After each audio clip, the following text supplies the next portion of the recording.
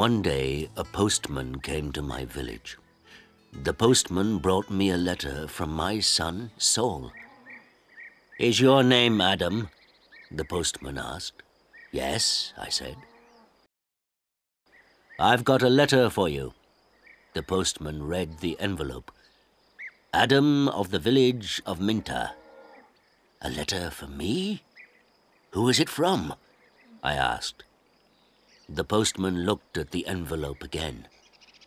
"From Saul," he said. He gave me the letter and walked away.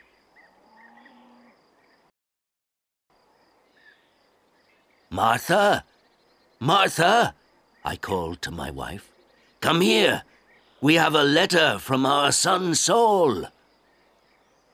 Martha came out and looked at the letter. She was excited, but she was also worried. "A letter from Saul?" she said. "Is he alive and well?" "I'm going to find the school teacher. He can read the letter."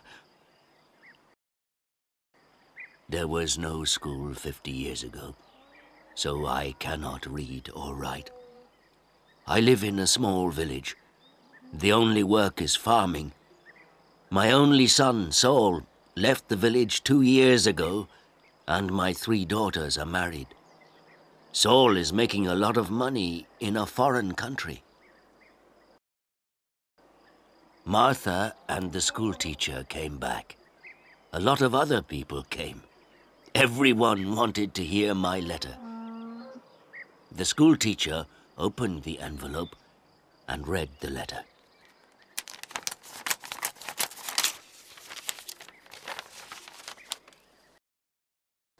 "20 Taylor Street, London E19, England, 16th of March. Dear Father, I am living in London. I have a job in a factory. The work is very hard. I often work at night, but the pay is good. I am well, and I live with people from my country. I am sending you £100 in this letter. This is for you and my mother. Love to you and mother, Saul." £100, I said to the schoolteacher. "You're wrong. It's a mistake." "No," the schoolteacher said. "I'm not wrong. It's not a mistake. Here is the money." And he gave me a piece of paper. "What is this?" I asked. "A money order," the schoolteacher said. "Go to Darpur. Take this money order to the post office in Darpur. The money order is worth £100. The post office official will give you the money." £100, I said again. Everyone laughed and said, "Adam, you are a rich man. You can buy many things for your farm and for your house. And I can buy some good food and drink in Darpur. I am going to give a party for you all," I told my friends. Martha said, "Saul is a good son."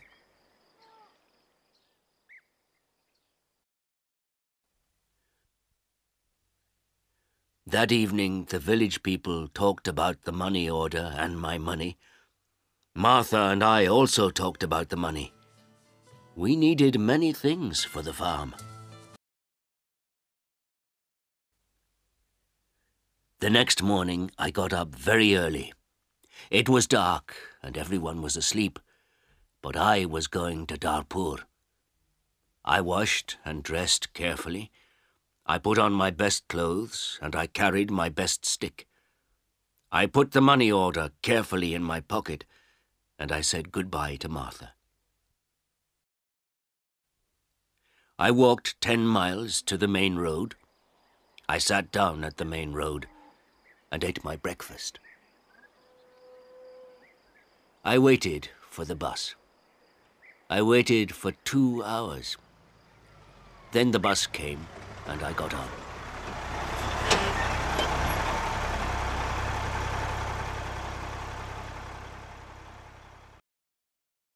It is a long way to Darpur. The bus takes 3 hours. I arrived in Darpur and walked to the post office immediately. I do not often go to Darpur. I only know the market and one shop. This is the shop of Rick. I buy things for my farm from Rick. There were a lot of people in the post office. I asked about money orders. A man showed me the queue. There was a long line of people, and I waited at the back. Finally, it was my turn. I was at the front of the queue. But the official did not serve me. "Excuse me," I said. "It's my turn. I'm next." "You are next. Old man, I'm very busy," the official said. "Look at my papers. Look at all these people. I am very busy, and you must wait." So I waited. Finally, the official looked at me. "What do you want?" he asked. I gave him my money order. "This is my money order for £100, I replied. The official held out his hand. "Identity card?" he said. "Excuse me? I don't understand," I replied. "Your identity card," the official said again. "Give me your identity card." "What is an identity card?" I asked. "I can't give you any money for this money order. First, I must see your identity card. Your identity card gives your name and your address. Your identity card describes you. There is a photograph of you in your identity card. I don't know you. Who are you?" The official was a little angry. But I was also angry. "Who am I?" I said. "Everyone knows me. I am Adam of the village of Minter. I haven't got an identity card, and I don't need an identity card." "Old man, I'm very busy and you're very stupid," the official said. "Who are you? Where is Minter?" "Give me my money. Give me my £100, I said. The official looked angry and said, "Show me your identity card. I don't know you." The official gave back my money order, and he turned away. "Where can I buy an identity card?" I asked the official. He did not speak to me. He did not answer. "Go to the Ministry of the Interior," a man said. He was standing in the queue, and he told me the way. I walked to the Ministry of the Interior. I waited in another queue. I spoke to another official. I asked for an identity card. "Fill in this application form," the official said, "and bring the form and 3 photographs of yourself and £2. Come back tomorrow." "Tomorrow?" I said. "Can I have an identity card today, please? I live in Minter. I live 5 hours' journey from Darpur. I'm an old man." "Yes, come back tomorrow." And the official turned away. I walked away from the Ministry of the Interior. I walked to the market. At the market, I looked at everyone. I was looking for a man from my village, but I could not find a villager. So then I walked to the shop of Rick. I spoke to Rick. "I want an identity card," I told him, "but I need 3 photographs of myself." "I see you need some photographs." And he showed me the way to a photographer.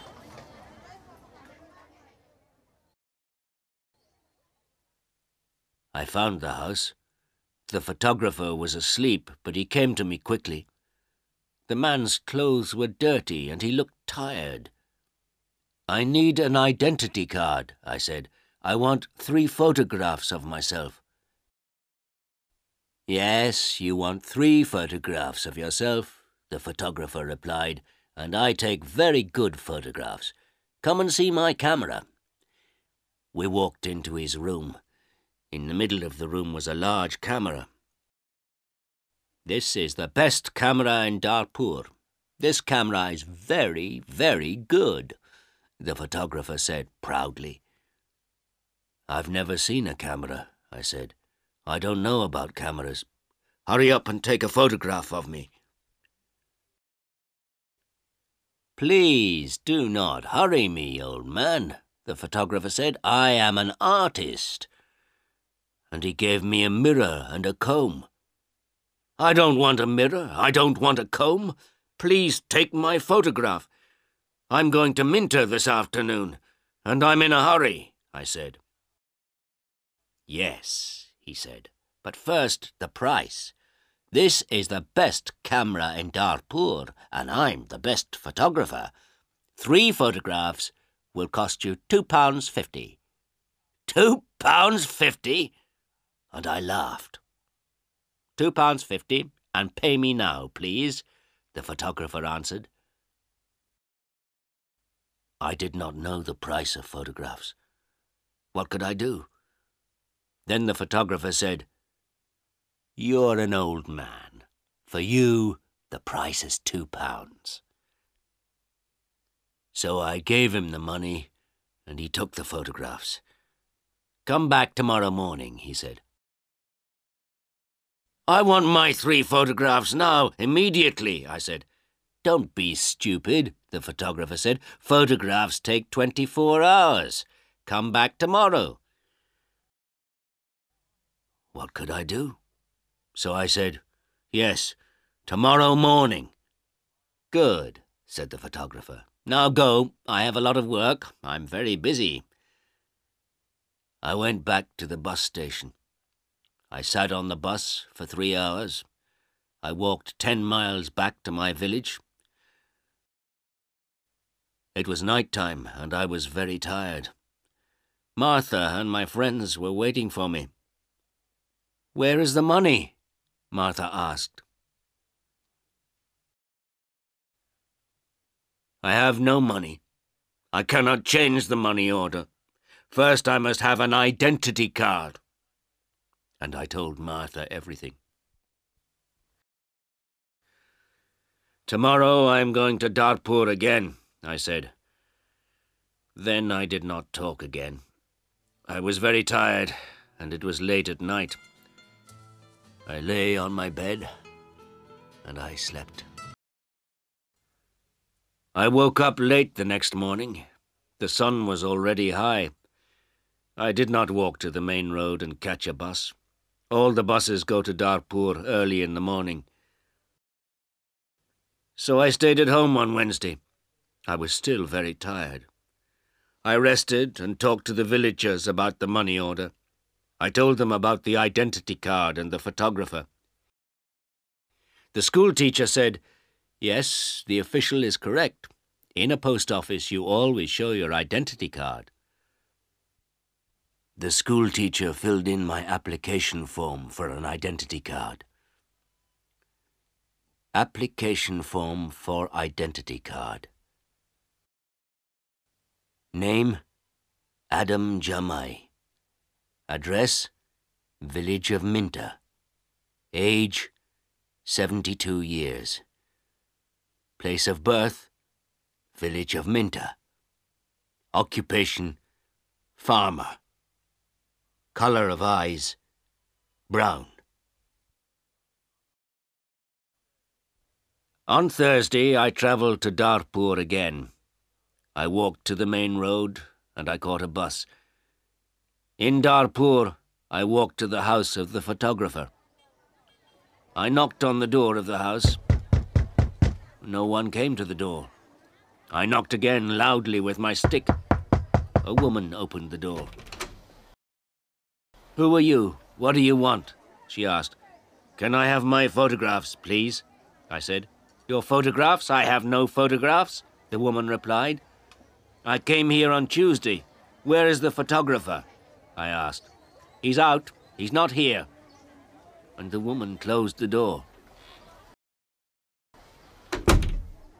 I shouted at her. "I'm waiting here for him." After a long time, the photographer came back. He looked tired, and he smelt of beer. "Give me my photographs," I said. "I have waited a long time for you." The photographer looked at me and said, "I don't know you, old man. What photographs are you talking about?" "My 3 photographs for my identity card. I paid you £2 for them on Tuesday. Give me my photographs immediately or my money." "Your photographs? Your money? What are you talking about?" the photographer said. "Show me the paper. Show me the receipt for your money." "My receipt?" I asked. "Yes, where is your receipt?" the photographer asked. "You didn't give me a receipt," I shouted. "Give me my photographs or my money immediately."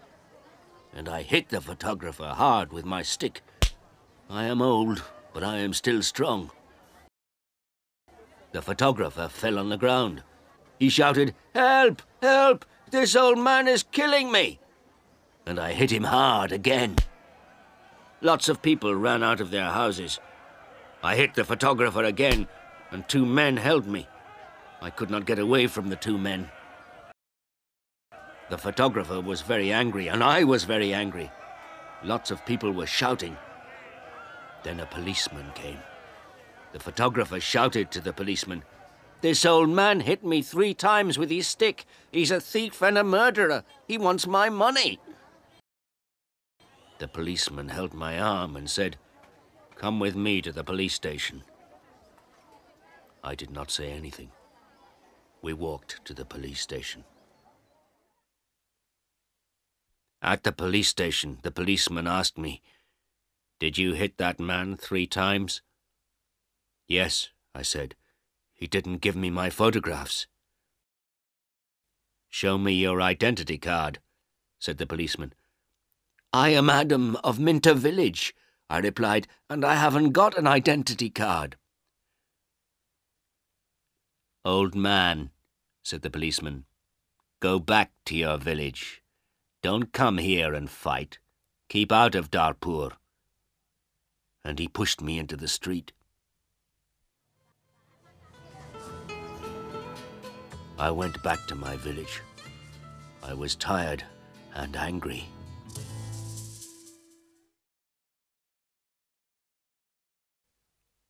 Next day I told my story to all the villagers. The villagers were angry. Martha was very unhappy. She said, "Saul is working very hard. He is sending money and we can't have the money. What are we going to do?" I did not know. Then in the evening the schoolteacher came to my house again. "Adam, perhaps I can help you," the schoolteacher said. "Here is a letter to Mr. Sheth." "Mr. Sheth?" I said. "Who is he?" "He's an important man in Darpur, and he's a friend of my wife's cousin," replied the schoolteacher. "This letter is to Mr. Sheth. The letter is about your money order. Perhaps he can help you." I took the letter and thanked the schoolteacher. So I travelled to Darpur again on Saturday for the 3rd time. After a long time I found Mr. Sheth's house. The door was opened by a tall man. "Can I see Mr. Sheth?" I asked. "And who are you?" the tall man asked. "I have a letter for Mr. Sheth," I replied. "I see. Can I have the letter, please?" And the tall man held out his hand. "The letter is here," I said, and I took the letter out of my pocket. "But I must see Mr. Sheth." "Many people want to see Mr. Sheth," the tall man told me. "He is a very busy man and a very important man. Mr. Sheth is not here at the moment, but give me your letter and Mr. Sheth will read it later." I gave the tall man the letter. Then I waited. Later, a large black car came, and a man went into the house.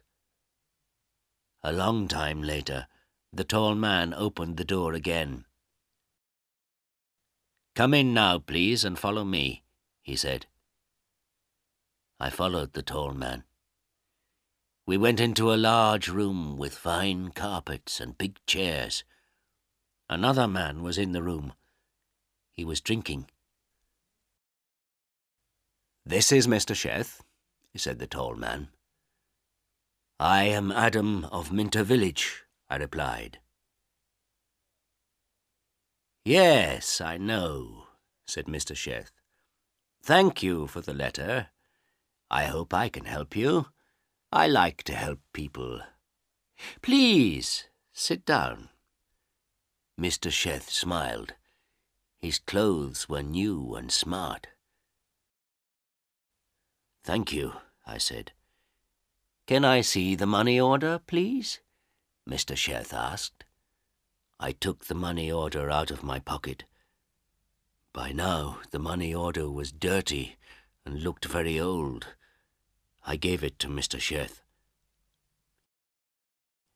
"This money order is for £100, I said. "My son sent it from a foreign country." Mr. Sheth unfolded the money order and looked at it. "You can't change this money order," he said. "This money order is not worth £100. This money order is worth nothing." "Worth nothing? Worthless?" I asked. Then Mr. Sheth looked at the money order again. "Yes, worthless. Your son does not understand about money orders. This money order is not correct for our country," Mr. Sheth said. Then he looked at the money order again and said, "And this money order is also old. It is out of date." I said nothing. Mr. Sheth gave me the money order back. Then Mr. Sheth smiled and said, "I am very sorry. You are an old man. You came a long way from your village. What can I give you to eat and drink?" I was not hungry, but Mr. Sheth went out of the room. Then he brought me some coffee and some cakes. I drank my coffee. "Old man," said Mr. Sheth, "I like to help people. I am a rich man. Give me your money order." I gave my money order to Mr. Sheth. "Yes, this money order is worthless," he said again, "but I am going to help you. I am going to change this money order for you. I am going to give you some money." Mr. Sheth went out of the room. I felt very happy again. After a few minutes, the tall man came into the room. He gave me an envelope. "This is from Mr. Sheth. You can go now," the tall man said.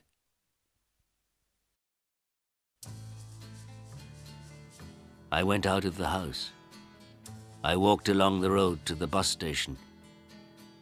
I opened the envelope and I took out my money. I counted the money. It was £10. I thought about my only son, Saul. My son, Saul, had sent me a money order for £100. Mr. Sheth had given me £10. I felt old, and I felt poor again.